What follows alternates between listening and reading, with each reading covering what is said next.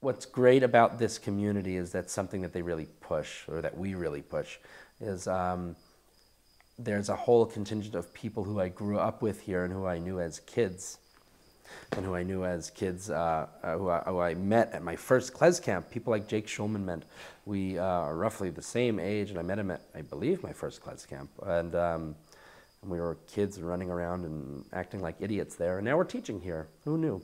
But you know, it's one of these things where you learn for a while, and then the staff drags you onto stage, and you play with them, and you're really intimidated, and then you start getting used to it, and then they ask you to start working for free. And then they ask you to work for free a number more times until you say, hey, I think that it's time that I work for real. And then they say, yeah, I think so. And what was great also is that teaching is still learning. When I first started teaching at KlezKanada, I was team teaching with Kurt Bierling, who was one of the greatest teachers I've ever had here.